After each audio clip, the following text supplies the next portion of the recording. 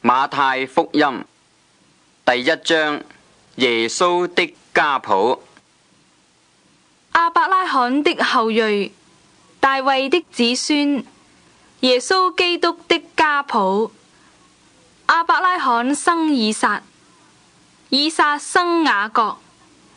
雅各生猶大和他的弟兄。猶大從他瑪氏生法勒斯和謝拉，法勒斯生希斯倫，希斯倫生亞蘭，亞蘭生阿米拿達，阿米拿達生拿順，拿順生撒門，撒門從拉合氏生波阿斯，波阿斯從路得氏生俄備得，俄備得生耶西，耶西生大衛王，大衛從烏利亞的妻子生所羅門，所羅門生羅波安，羅波安生亞比雅，亞比雅生亞撒，亞撒生約沙法，約沙法生約蘭，約蘭生烏西亞，烏西亞生約坦，約坦生亞哈斯，亞哈斯生希西家，希西家生瑪拿西，瑪拿西生亞門，亞門生約西亞。百姓被遷到巴比倫的時候，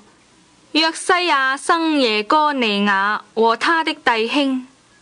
遷到巴比倫之後，耶哥尼雅生撒拉鐵，撒拉鐵生所羅巴伯，所羅巴伯生亞比玉，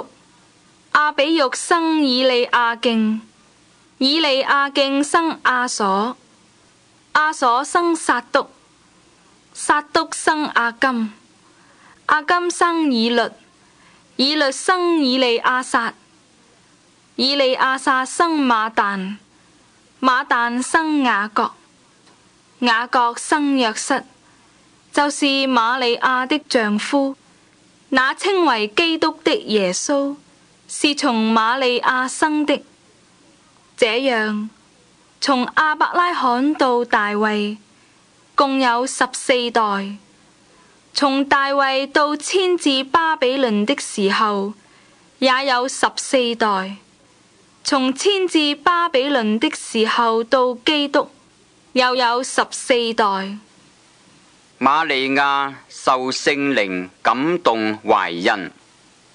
耶穌基督降生的事記在下面。他母親瑪利亞已經許配了約瑟，還沒有迎娶，瑪利亞就從聖靈懷了孕。她丈夫約瑟是個義人，不願意明明的羞辱她，想要暗暗的把她休了。正思念這事的時候，有主的使者向他夢中顯現，說：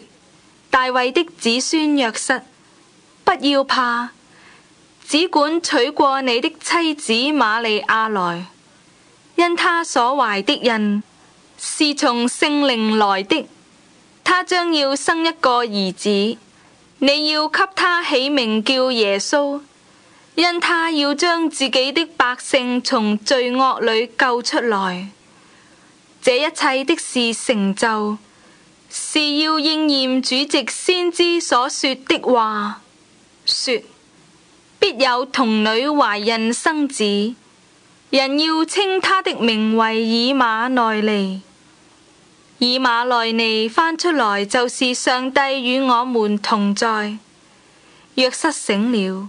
起來，就遵着主使者的吩咐，把妻子娶過來，只是沒有和他同房。等他生了兒子，就給他起名叫耶穌。